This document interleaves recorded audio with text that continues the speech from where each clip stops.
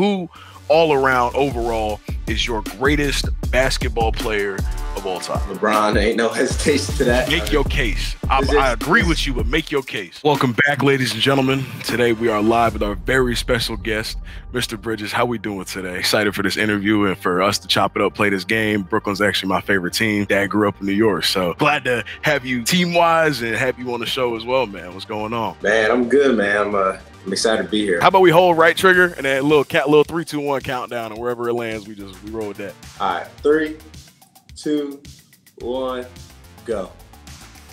Okay. All right, I'm with it. Our G Fuel tip-off may have gotten a little interrupted, but we back on track now, man. Getting into just a little bit about G Fuel. You know, it's basically a cheat code in the can. Overall, how would you say that it helps you level up your game? Man, I think it just provides that clean energy for me, man. It gets me all locked in. I don't drink coffee, anything like that. My experience with it is absolutely fantastic. Overall, in real life, you know, within your day job, who is the hardest player in the league to guard? That's tough. You know, it's crazy. Like to really staying in front, a guy, especially for me, like Trae Young, like just how small he is and how quick he is. For sure.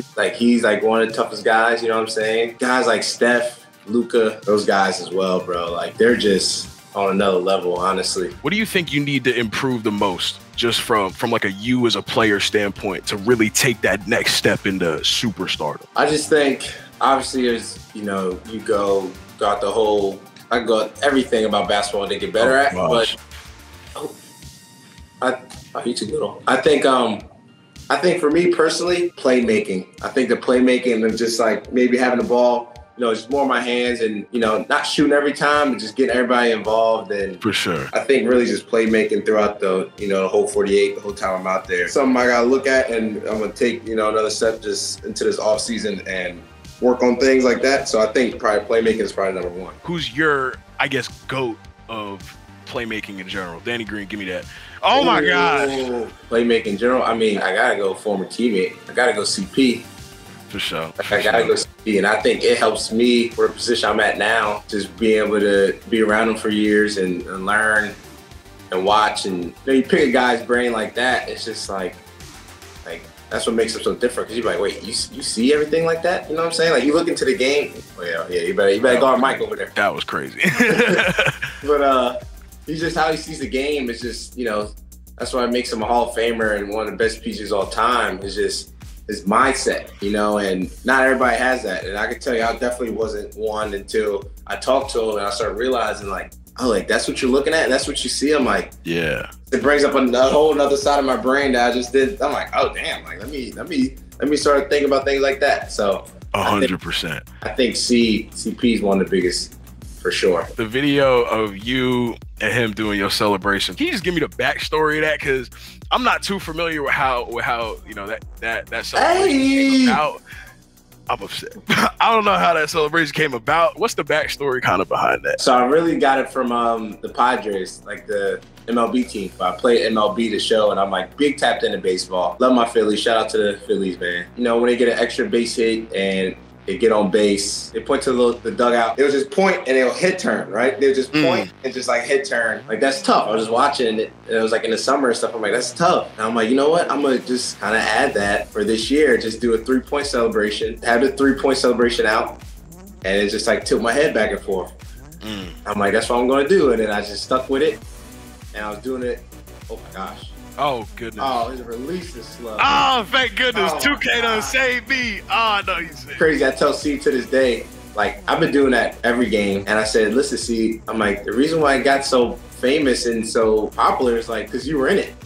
I'm absolutely. You're CP3. And the world posted that just because of you were in it, and it just blew it up. One thing I got to ask you about. Luka got a deeper bag than KD, bro? Here y'all go, bro. Here go the world. Here go the world with this. You know what's so crazy about the world? Yes, he does. And the thing is, it's you say that, most people are just oh, he has a deeper bag, so you're saying KD has no bag? I'm question was, who has a deeper bag? They both have deep bags. Oh, no bailout is terrible. You're dumb, Bruce. Oh, I'm not jumping. I learned my lesson. But everybody's just oh, KD has no bag? What are you talking about? Listen to that. I'm first of all, the question is, who has a deeper bag? They both have serious bags. KD, you know, got the mean left and right cross. He got hella game and stuff. But right now, especially like he's just a little more simplified because he's 7 feet. And the thing is, he get to whatever spot he wants at any time. Come on, Jeff. Come on, Uncle Jeff. Like he gets to any spot he wants. So it's like it's kind of a little bit, but Luka is just a little different how he goes, bro. It's just KD will cross over 3 times, get to the spot. Luka will cross over like 10 times. Bro. He'll cross over like 10 times before you get to the spot. And his pace, like he's slower. Like KD can beat you with speed. Like Luka's not beating you with speed. Got to have even more of a crazy skill set to get to your spots. KD's one of my favorite players. Like, I've been watching this dude since I was a kid. I'm like, I know his game. I know all about his game. I had questions about it, and oh my gosh, that's what I was saying. Before you had to throw an ICBM up towards the rim. Gosh. Overall, during halftime, what I meant to ask you with our G Fuel kind of game break makes all them 6 a.m. conditioning sessions that we have. We don't even have that many, but for the ones that we do have, I'm still drinking a watermelon limeade. Oh. What's your favorite overall G Fuel flavor? I think maybe like the Sonic Peach Rings. Probably that's my favorite. That's that Sonic Peach Rings right there. Yeah, I'm locked in. I just love that they just don't have no sugar. Man, you got me out here fumbling over questions because I'm sitting here getting befuddled. Who's the best on the team right now at 2K, and who would you say is even the best in the league if you think you could speak on that? On my team, see, I haven't played nobody yet, but a lot of them is very confident. You know, one person who thinks he's probably really good is my boy Royce O'Neal. Thinks he's nice. I'll probably get him out the way easily. So honestly, I'll say I'm the best. One more. And he's got honestly in the league, I don't play 2K as much as I used to. I know Book is nice. I'll give him that. Book nice. Book's nice, yeah. Fine Jokic, good things happen. Count it! I'm upset. What you think of what Bron said? About the retirement?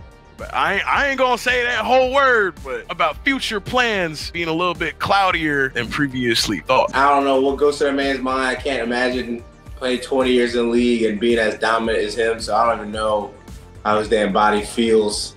Nah, for real. You know what I'm saying? And especially off like the Nuggets series, like them boys move. They move without the ball so well. That catching up on him makes it tough, but he's too much a competitor. I think when all is said and done, he's gonna keep playing, but take off.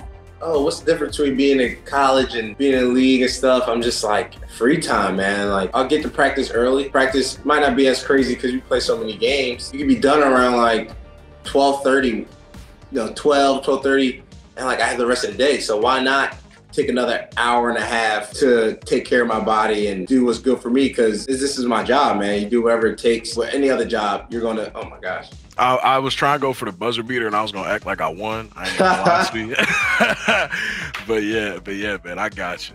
I know we wrapped up the game with our G Fuel post game interview. You feel me?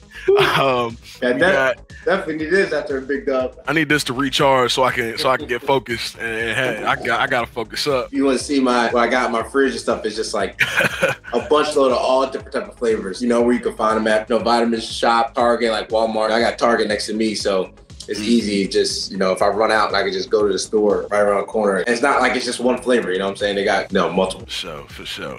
And I guess, who's the top guy that, like, if you had to choose, like, yo, I want to play with him. Our games mesh together well. He's a superstar. He's great. For whatever reason, who is it? I ain't say now, just in the future, probably one of my Villanova teammates. Probably a guy like Jalen or Josh. Like, I one of them guys, and I know it's going to go crazy, but probably one of them days just reunite with my boys maybe one day. What does making, an all NBA team look like for you? Obviously, it's just like a thing you just want to add to your resume and shows and highlights, how good you are and how hard you work. But the team has to be winning. For us in Brooklyn, I think just got to win and just be playing the right way. And I think there's obviously an opportunity. I'm going to continue to work hard and keep getting better. But, as long as, the team winning and everything goes right, I think that's just going to help, that whole situation. But, it's tough. It's really tough. Good things happen when you win. So who all around overall is your greatest basketball player of all time. LeBron, ain't no hesitation to that. Make your case. I agree with you, but make your case. Man, you just want to play on a team that does everything. You want a guy that will just take over whenever. And it's crazy that in like 2013, 2014, and even like 15, you can be known as the greatest player ever and still keep getting better. And I think his jump shot, I'll give it to him. Like his jump shot been looking real nice. The biggest thing on LeBron guarding him is like just back up, you know? Like, you know, he likes to get to the rim, but now you got to kind of be up a little bit. Now you're going to what he wants. Like he wants to go past you and take off. Him adding that aspect brought his game to another level. I feel like if I was one of the players on his team, like why would you not want him on your team? Because he's just going to make everybody look better. And I got to say LeBron, honestly, look at the numbers. Look at everything. Like, what do you want to look at? Like, I don't blame the Jordan and stuff because I didn't grow up watching Jordan. So like, I didn't either. I'm just going to go off to some highlights and go off just what people say. Like, no, that's not right. I want to go off what I've been watching, what I've been seeing all these years, and even now and being in the league and guarding him. And this is when he's older. You know what I'm saying? Like, you watch games back in the day too in Miami and stuff. So I got to say LeBron easily. Kel, appreciate you stepping out and showing me what 2K is all about, apparently. I'm just sorry y'all had to watch that beat down. That's crazy. You know, just make sure you do it with a G Fuel in your hand, all right? Just have a G Fuel next to your side, smile. Got me.